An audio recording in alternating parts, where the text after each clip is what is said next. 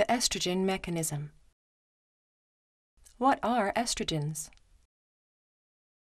Estrogens are a type of hormone secreted by the ovaries.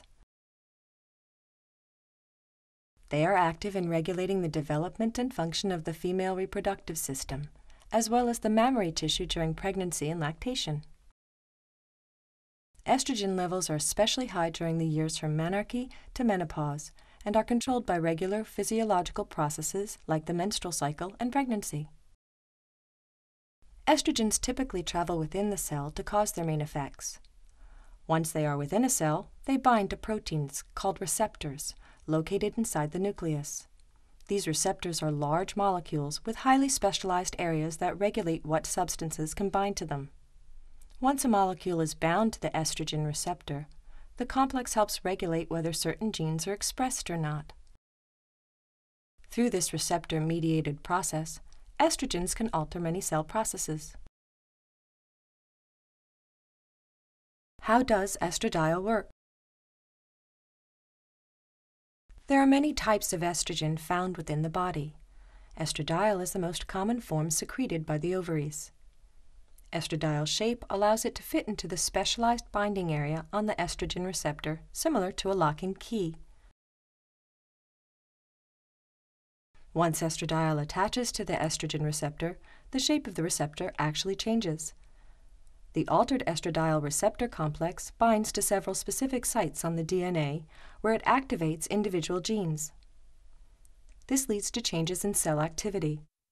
Without a change in the shape of the receptor, there is no cell response. Sometimes natural estradiol is changed into different forms or metabolites of estrogen. The response caused by the receptor estradiol complex depends on the metabolite that binds with the receptor. Some metabolites mimic the effect of estradiol, others tend to block reactions. Different types of natural estrogens, as well as many synthetic chemicals found in products used in daily life, also bind to the estrogen receptor protein, but may interact with it in slightly different ways than estradiol does. Depending on the shape of the receptor that results, this change will either mimic or block the effects of estradiol. What are other mechanisms by which chemicals can affect cell responses?